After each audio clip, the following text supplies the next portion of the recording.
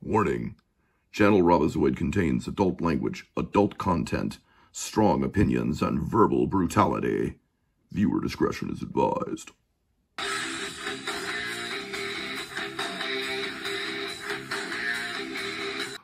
What's up, everybody? It is I, the Robozoid, here once again with another video. I am, of course, your semi-likable and occasionally tolerable curmudgeon of the YouTube airwaves.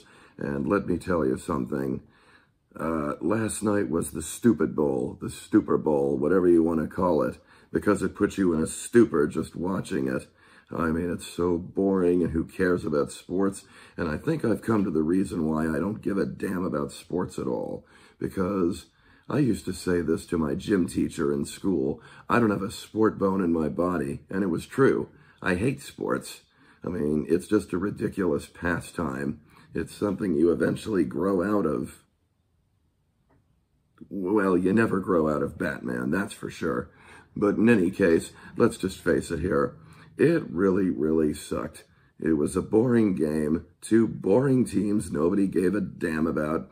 Were chasing pigskin around and falling on top of each other, as if that wasn't boring and cringe enough.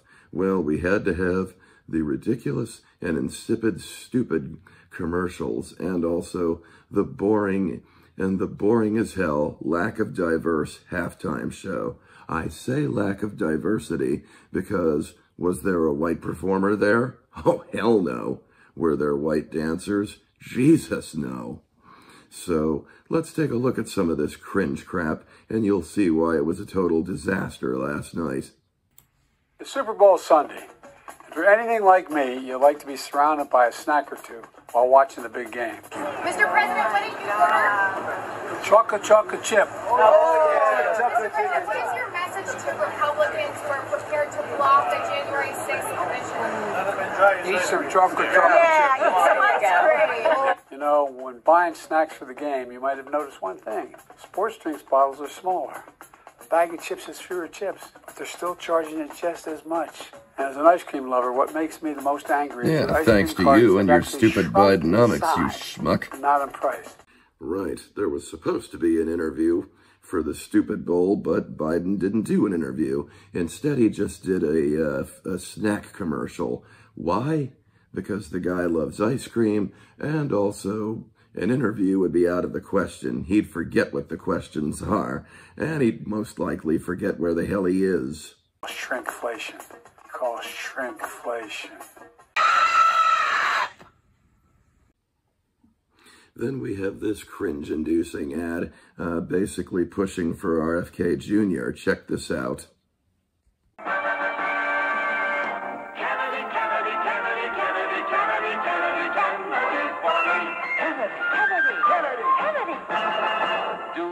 A man for president who's seasoned through and through. A man who's old enough to know and young enough to do.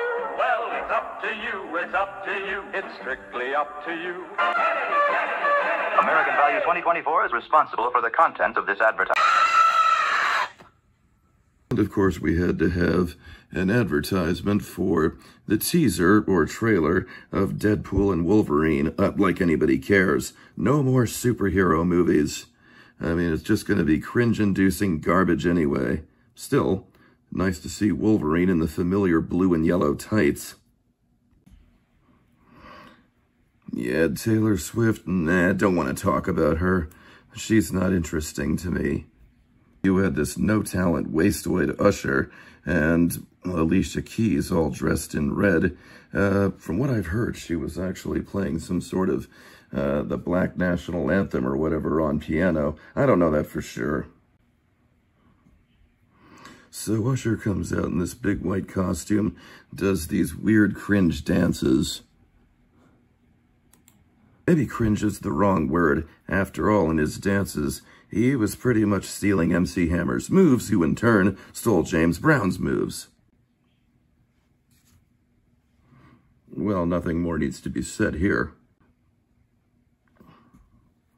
This is what I was talking about, with Beyonce showing up in the what appear to be combat fatigues, and also the ammo belts. Of course, You'll remember this cringe-inducing moment, which probably started the whole thing off way back in 2004. At awkward moments like these in past Super Bowl halftime shows, does nobody learn anything from past screw-ups? I guess not. To Alicia Keys' credit, she was playing the piano, so she wasn't dancing around like an idiot. However, according to what I've heard, she was singing the Black National Anthem. I don't know. They had the sound on in a bar I was at last night, and well, quite frankly, I wasn't paying attention because I don't pay attention to hip-hop. I hate that garbage. And quite frankly, it's not even true music. Why did they stop inviting great rock and roll bands? Since when did they quit inviting great bands like ZZ Top, the Stones, and, well, Tom Petty's dead, but he played the Super Bowl halftime show, and he was phenomenal. Then you had other great acts. You know, I remember Paul McCartney played the halftime show. I remember that Kiss played the halftime show. Then they stopped inviting white acts. Why? Because they're just too white. We got to have more of my blackses there, and we got to have more diversity.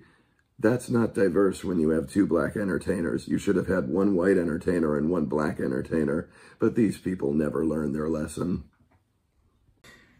Yes, we did have a nice performance here. So there you had it, the lowlights of the Stuper Bowl. At least one good thing did come out of it, and that was Reba singing the national anthem. I just wish she hadn't warbled and yodeled at the end. That would have been nice. But at least we had some diversity there, I guess, if she's the only white performer who's singing the national anthem. But to the players' credit, nobody took a knee, and there were a few people singing along, lip-syncing along, even weeping. We saw one football player in quiet weeping, and that's fine. So overall, it was pretty much a cringe disaster. Two teams nobody gave a damn about playing, and also cringe performances at the halftime show. Overall, oh yeah, not to mention really crummy commercials that were just cringe-inducing crap. So I guess in a nutshell, that was the 2024 Stuper Bowl. Oh well, see you all later in another video, and remember, if you like what you saw, smash that like button, subscribe to this channel. Also, remember that if you are still subscribed, make sure you are, because some people are getting unsubscribed thanks to YouTube's screwed up algorithm, so keep that in mind. Also, keep in mind that wokeness is weakness.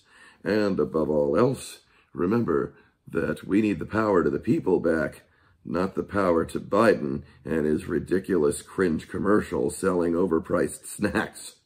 And also the power to the music in the streets. And that really should have been great rock and roll played at the Stuper Bowl. Peace.